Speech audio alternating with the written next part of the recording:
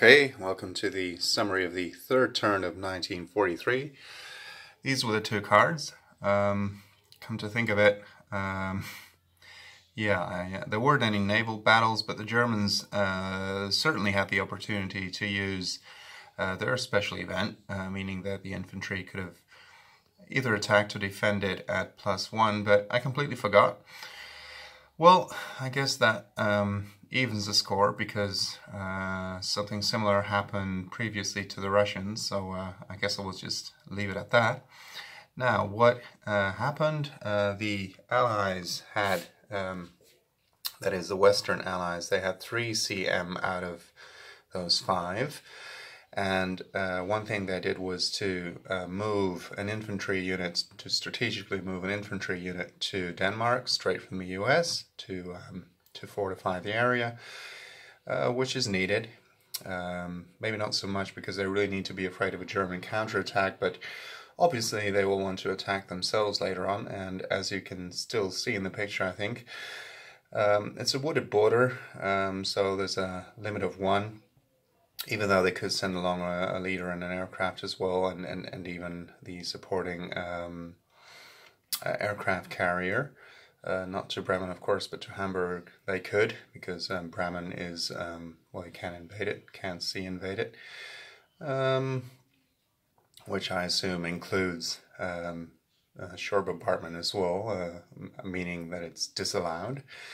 Well, what else did they do? They attacked the factory in Essen and the factory in Hamburg, I believe, and both were eliminated. So that cost the Germans dearly, and they didn't have any command left to rebuild them for the time being. So that really hurt them.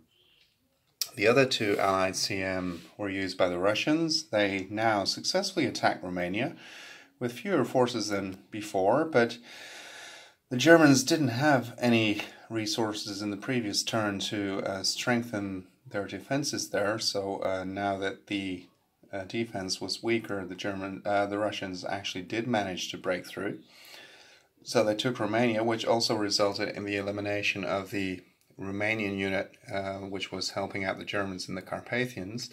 Yeah, that hit them pretty hard as well. Well, the Russians did attack the Carpathians as well, if I remember correctly, but they didn't succeed.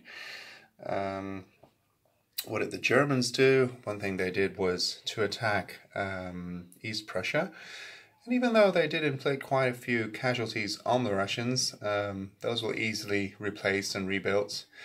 And they suffered some casualties themselves as well, which were, of course, much harder to replace. But it was a close-fought battle, and I guess considering the circumstances, they still did pretty well. They also bombed a factory in England, which I believe was even more or less successful. I think they destroyed one factory point, but that one was rebuilt. And they sent 1 unit to help out in Romania as a reinforcement, but or maybe it wasn't in Romania, I think it was in the Carpathians, which actually helped because, as I said, they held on there. Well, those are about the most important things that happened, and as you can see on the German track now, the small factory obviously represents, the grey one is the Italian one. The roundels, well, that's obvious enough, I guess, which one is which. The black factory is the German one. They still have 11 resources, but their factories are down to 9, so by now it's really starting to hurt them.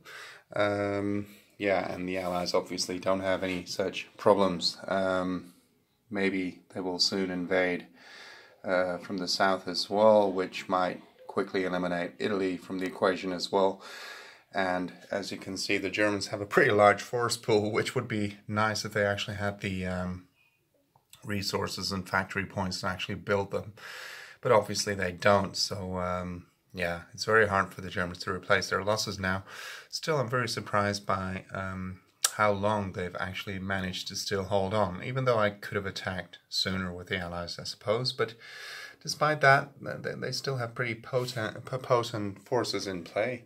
So let's see what the final turn of 1943 is going to bring, which will be winter in Finland and Russia. But as far as the rest of the areas are concerned, they are still, well, not affected by winter weather. So who knows, maybe the south will see some action on the next turn. Thank you for watching.